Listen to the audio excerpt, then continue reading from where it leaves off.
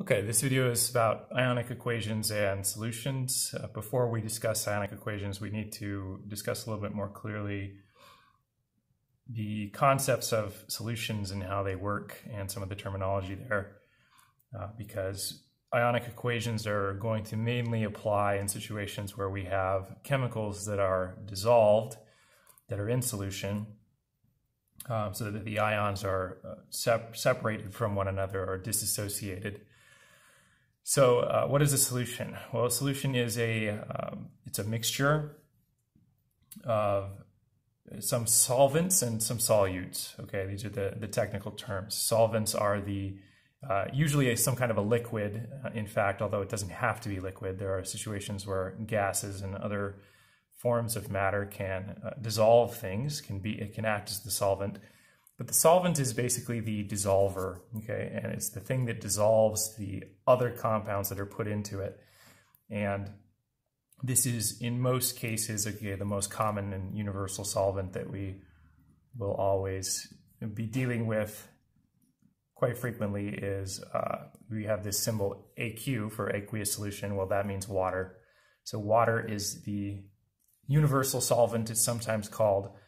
It is one of the most common and one of the best solvents actually that exist. But there are other types of solvents for other types of compounds, and many acids can also act as solvents and so on. And then the things that are put into the solvent, okay, which are dissolved by it. Dissolved means literally from the Latin dissolvere. It means it's broken apart, okay? Or like if you had two things which are chained or bonded together, the solvent is going to dissolve them, it's going to unbond or unbind them from one another. So it breaks them apart. So the solutes are the things that are dissolved. They are the things that are broken apart by the solvent in the solution. And how does this happen? Well, in the case of water and many of the acids, it's because they're polar compounds. They have regions of charge which are positive and negative on the molecule. And so I've kind of drawn this here. This is like a situation where we have put in our solute into the water, and it's just been put in there. Nothing has been dissolved yet. So we have lead nitrate here, which is an ionic compound. So it's formed of a lead cation with a +2 charge, and then 2 nitrate ions with a -1 charge on each of those. So it's ionic compound, but right now it's not dissolved yet. These nitrates are still associated with the lead. They're still bonded to it by the electrostatic attractions between these particles. And what is going to make for a good solvent with ionic compounds is a polar compound like water, because the regions of positive and negative charge on the molecules of the solvent are going to arrange themselves to act on the solute in such a way that you get all of the positive ends of these water molecules are going to line up to associate themselves and to surround this negative charge on the nitrates, and the negative ends of the water molecules are going to be attracted to this positive charge on the lead ion cation. And once that happens, the force from the water, from the polarity of the water, is enough in some cases that it actually can pull these ions apart and dissociate them from one another. And that's the process of dissolving or of solution.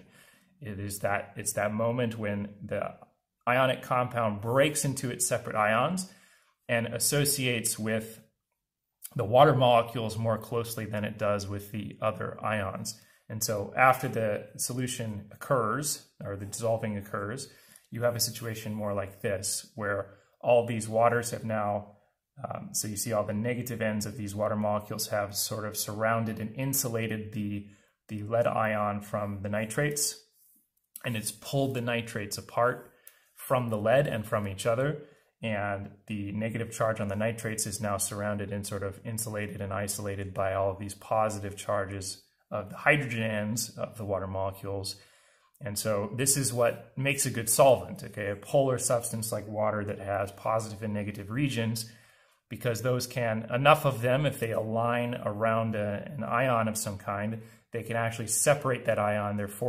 net force can be enough to remove it from its association with the other ions in the compound. And so it breaks them all apart into these little individual ionic units. And if the water evaporates or something, these are going to rebond. The lead nitrate is going to go back to being associated, the lead with the nitrates, just like it was before. But as long as the water is present, it sort of prevents that from happening, or at least prevents it from happening easily. So that is how solutions sort of work in general. There are not only polar solvents, but there are also non-polar solvents, but we're not going to get into that right now because it's not relevant to the next thing that we're going to discuss, which is ionic equations, okay? And ionic equations are going to come primarily in these situations where we have something in solution, okay, as we showed in the previous page. Ionic equations are just chemical equations which represent all of the individual particles present before and after a reaction. So they write a chemical equation like this one. We have lead nitrate plus potassium chromate yields lead chromate plus potassium nitrate. Okay, this is just a double placement reaction. The ionic form of this is going to represent all of the individual particles rather than just sort of the ionic compounds. And that only is going to be the case where you have these substances in solution. Okay, so when you see this AQ, for example, or for some other reason, like it's the compound is being put in acid or something else that will dissolve it, this is what tells you that in fact, what's going on here in reality is not that the potassium and the chromate are really, truly, completely associated with one another, but because they're in aqueous solution, they're actually associated separately with little individual packets, okay, or groups of water molecules. And so they're actually, in reality, these are split. You have potassium ions in the water and you have chromate ions in the water. You have lead ions in the water and nitrate ions in the water. And they're not really completely bonded to one another the way that they would normally be. And so the ionic equation is a way of writing this out in a way that's actually more representing the reality of what's happening in the solution. So the way that we do that is we split these ionic compounds into their separate ions. We know that lead has, in order to combine with nitrate, which has a -1 charge, and there's 2 of those, I need 1 lead ion with a +2 oxidation state. So we break this into its cations, the lead +2, and the nitrate, the anions. There's 2 of them from here. So we write that as a coefficient now. So we have NO3 minus, and there's 2 of them. And then we'll do the same thing with the potassium chromate. So the potassium is a +1 oxidation state, but there's 2 of them. So we will write that like this. These have also been dissolved in the water. There's 2 potassium +1 ions. And again, they're dissolved in the water. The chromate ion is CrO4 -2. So for every 2 potassium, there's 1 of these dissolved in the water. And then afterwards, so after this reaction occurs, which only occurs because of all of these being in solution, again, because of the activity series, which we talked about in the last video, the potassium is more active than the lead. So the potassium is going to replace the lead in this with this nitrate ion. And so you're going to get 2 potassium nitrate, but it's still in aqueous solution. So we still have to write this to give the ionic equation. We still have to write this as 2 separate ions. So you're going to have the 2 potassium still plus 2 nitrates.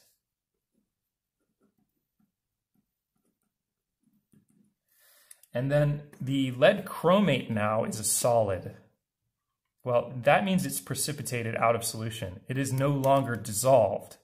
Once the potassium replaced the lead, the lead is going to bond to the chromate, and it's not soluble in water. So it's actually going to form an ionic solid that's going to drop out of the water as a precipitate. And so this, because it's not in solution, as we see by the state of matter that's given here, S, solid, this is going to be written not broken apart like this. It's going to be written just as it is, because that is now the individual particle that is left. So we get a lead chromate formula unit, and it's a precipitate. It's going to drop out of the water.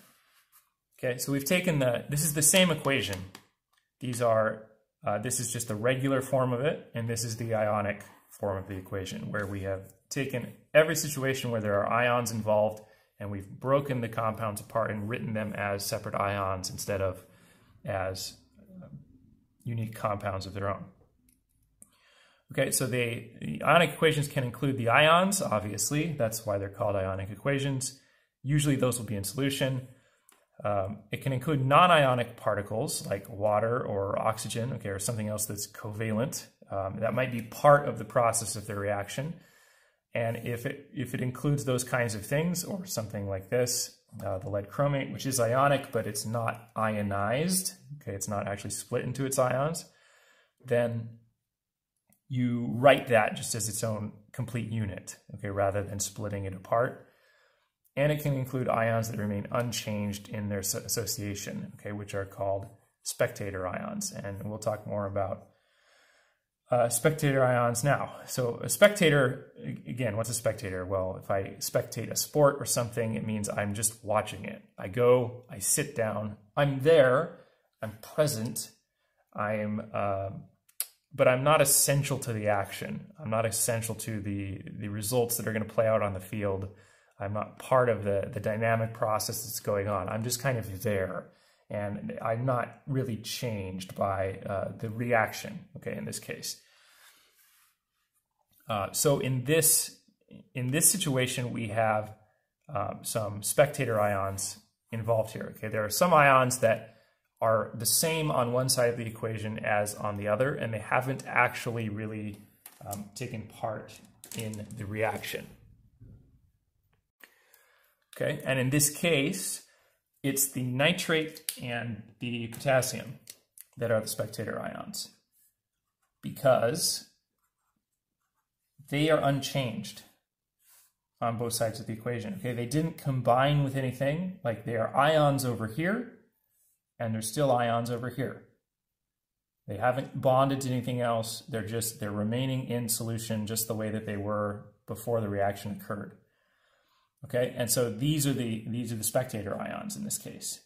They are not combining with anything else. They are just sort of, they're present. The things that are really combining are the lead and the chromate. The lead ions and the chromate ions are going to come out of solution and actually form this precipitate. Okay, so these are not spectators, because they're changing their association. They are actually bonding to form something new on this side of the equation, the product side, than they were on the reactants side of the equation. Okay, so those are what spectator ions are, and that's an example for you.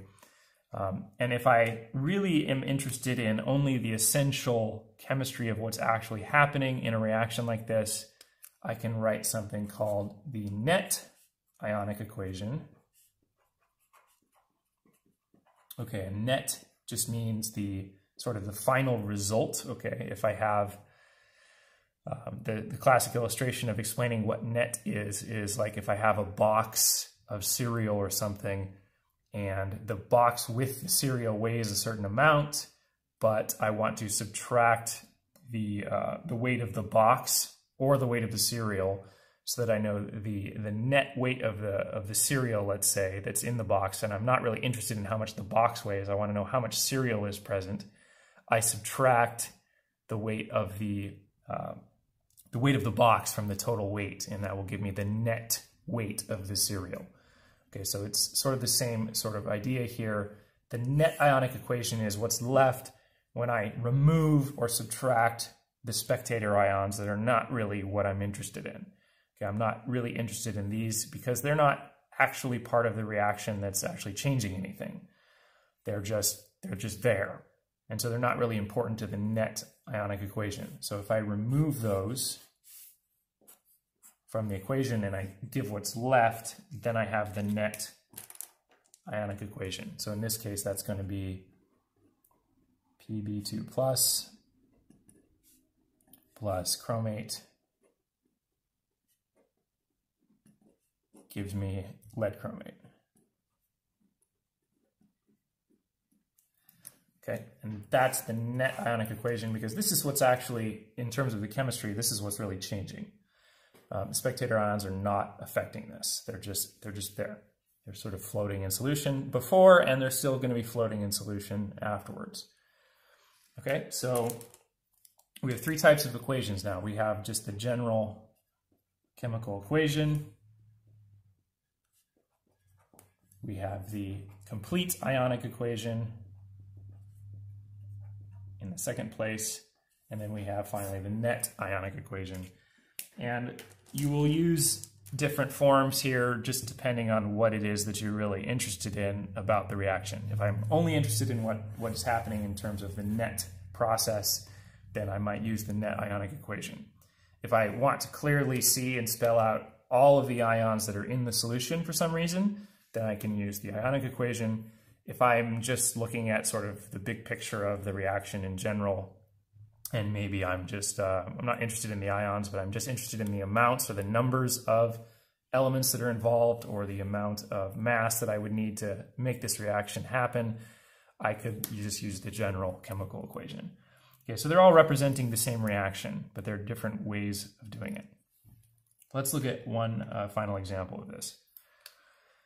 Okay, so here's a general chemical equation. We have hydrochloric acid in aqueous solution, so it's dissolved in water, with potassium hydroxide, also dissolved in water. When those react, they will yield HOH, which is again just H2O, it's just water, plus potassium chloride, which is a kind of salt. And we want to write the ionic equation for this. Okay, we see that these are all AQ, AQ, AQ. That means that these are in solution. So I can split this into two separate ions, a cation and an anion. Well, the hydrogen is going to be the positive ion here. So I'm going to have H plus, and the chloride is going to be the negative anion. Excuse me, the anion. Chloride -1. And then the potassium hydroxide, same thing. It's in aqueous solution. So that means it is dissolved into its separate ions. So I will have potassium +1 as my cation, and then hydroxide, the hydroxide ion is -1. And for the products, okay, now I have to be a little bit careful here, because this is just water. This is not dissolved. This is actually just more of the solvent. So this creates more water, this process. So HOH, or just H2O,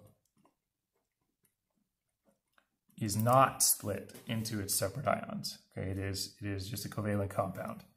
That's an example of what we were talking about here. Non-ionic particles can be included in the ionic equation. Okay, but potassium chloride is ionic, and it will be dissolved in the water. So we have a potassium cation and chloride anion. Okay, and just like with a regular equation, I sort of want to check and make sure that things are balanced. So I count my hydrogens on this side, 1, 2, I have 2 over here, 1 oxygen, 1 potassium, 1 chloride, 1 chloride. Okay, the rules of balance still apply, and I still have to be aware of those. Okay, so this is the ionic form of this equation. And now if I want to write it in net ionic form, or the net ionic equation, I need to identify the spectator ions. Okay, which of these are not changing and are still in solution the same way on both sides of the equation? Well, it's the potassium and the chloride. Okay, they are ionized and dissolved here. They are ionized and dissolved here. They didn't combine with anything. They didn't do anything chemically speaking. They're just still sitting there floating the way that they were before.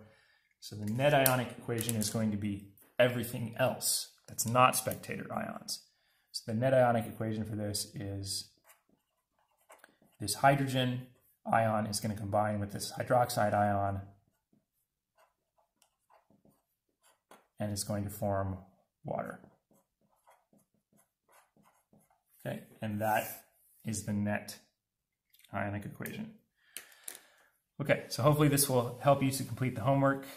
This is sometimes a little bit confusing for students. Let me know if you have questions and we will work through them together.